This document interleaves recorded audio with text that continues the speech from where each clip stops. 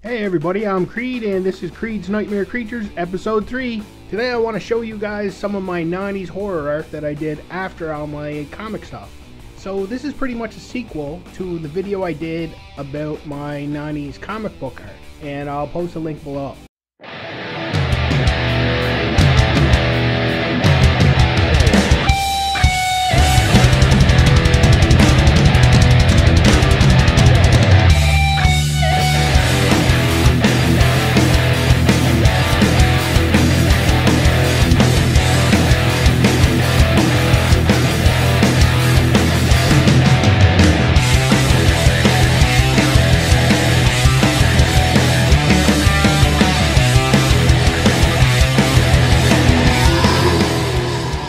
So once I realized doing comics wasn't for me, I started just doing pieces of art, and I decided to go a little darker.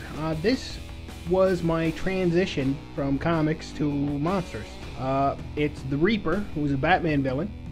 There's the cover of the comic. It was Detective 578, and Todd McFarlane did the art. And I decided to redraw it. I actually like my shape I gave him a little better than Todd McFarlane's, but I mean, that was a panel and mine is a whole piece, so it's a totally different thing. And then I left the victim pretty much the same because it wasn't really the focus of what I was doing, but I did give him a different face, and I had some blood coming off his hands. And once I drew this, I felt that it really needed something else. So actually I drew a separate piece of, I believe the reference was a metal skull, and I decided to just put them in the background. And that was just the old school transfer method with a pencil on the back of the paper. And I included the reference here because when I very first got on the internet and I posted my gallery up on my website, some guy thought he copied me. He's like, "You just copied that from," and he named off the comic and he named off the page number. I'm like, yeah, that's the reference I used. You're right. It's no big achievement. I would have told you that. It's like reference is cheating somehow. No, I'm sorry. Reference is how you draw things to make it look like a certain thing. But this one, it's still my version. And if you look, his head's a little different. The angle's a little different on the sickle there. So I was really proud of myself. This was September 10th, 95. I was really proud of this one. This is when I really started to implement my use of heavy black in all my stuff. Mostly black if I could do it. So I really love that one, and that got me going. Now all of these, you'll have to pardon the photography here. There is some glare on them, and they're a little distorted too because I had to take a photo. They're all oversized. They're all size and a half from what a comic is, and they're on heavy illustration board. And all this was just on crow quill and a bottle of ink. No brushes whatsoever were ever used in any of my art. I am not a brush man. But yeah, this was my physical inks when I used it, and you can kind of see the start of my style. It's not as smooth, and I use a lot of thinner lines and stuff than I do now. But you can really see where I was starting to go with it. So that was September 10th, 95, and here we go. There's September 14th, 95. I drew this. Now this is the start of my Vampire series, and I was playing Vampire The Masquerade a lot at the time, and that's where I got the ideas for these pieces. Something would just come to me from the game or a character in the game, and I think a few of these I remember the reference would have been one of those tiny thumbnails in a wizard, because I used to flip through a wizard and you'd see all these comic covers that I didn't have, and they were only really small, but some of them, like I remember at least 2 or 3 of these are from, like I said, reference from some comic out there somewhere that I saw in a little thumbnail in a wizard. So I basically just stole the layout because you couldn't get much detail from them. But this guy in the game, I don't want to get too much into the game, I don't really play it anymore, but it was a big influence on me at the time, and we had an awesome time playing it. The crew we had, it was just legendary. But this kind of vampire is more of a zombie kind of vampire. They're called a Samdi in the game. So I decided I wanted to draw a really like gruesome zombie vampire, and that's it. And Lazar is my family name for my characters. All my characters had the last name Lazar. I don't know why, just something I did. And the only thing I've touched with any of these, I'm trying to brighten and contrast them. And then I swapped out my signature for the one I use now. So that was still September. And there's November 16th, 95. And I drew another Lazar coming out of his coffin with a upside down cross chain. There are problems with the guy's features to me, but it works. But I like this one. It's more about the it's more of an action shot than I usually do. So I'll forgive a little bit of the where I don't like where some of the lines go, but I liked it enough to keep going. And this is one of my favorite pieces. I did this sort of as a splash page, so this is even bigger. This was one of my characters, and he was a vampire who hunted vampires. And I had to come up with the armor because you know, you just walk around, you're easily identified. So yeah, he had armor and stuff. Skull Night Hunter. I don't remember where I referenced any of these. I'm pretty sure the guy with the shotgun is from some shot of Johnny Blaze somewhere that I saw, and went, I'm gonna draw my guy something like that. But I really love this one, and I, for years now, I have had an idea for something like this based on the Phantasm movies, and that's my artistic white whale. Someday I will get that done. So that was December 6th, 95. And then we get into 96, and most of the rest of this series is done in 96.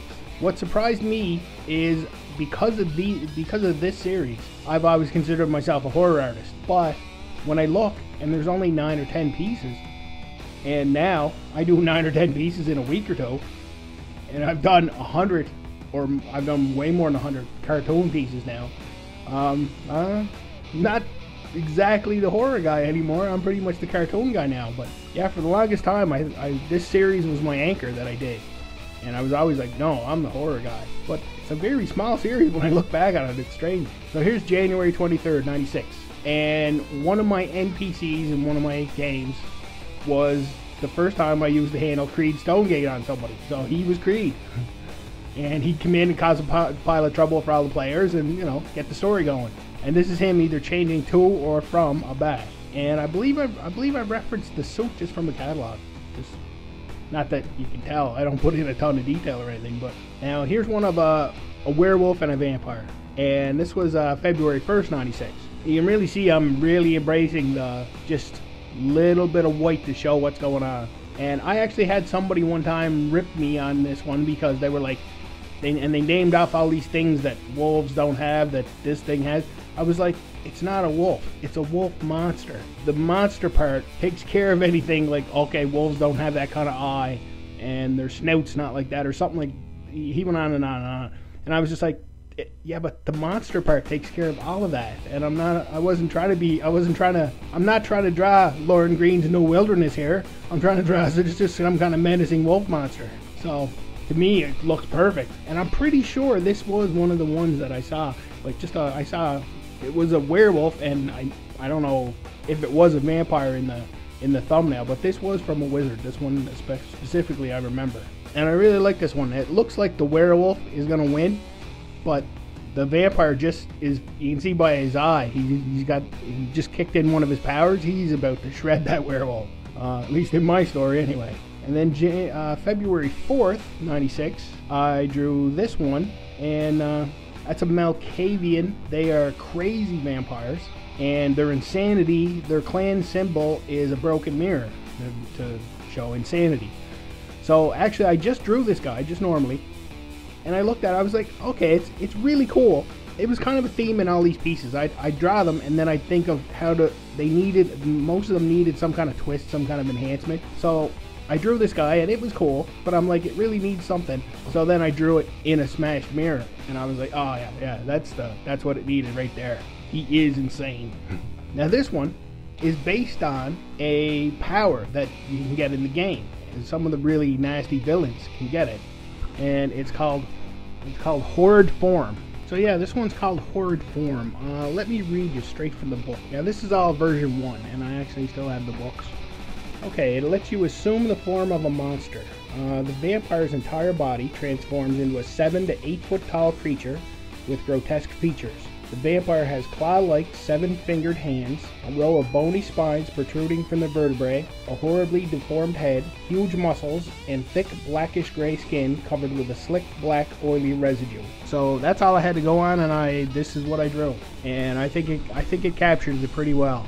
Now the next one's another vampire power, how they influence or mesmerize. I call this piece Mesmer. And this was February 20th, 96. And this was another one. I drew him, and he looks like he's gazing in your eyes. Then I drew the hand, so he's like He's using his power, but then when I come up with the lines, that made the whole piece.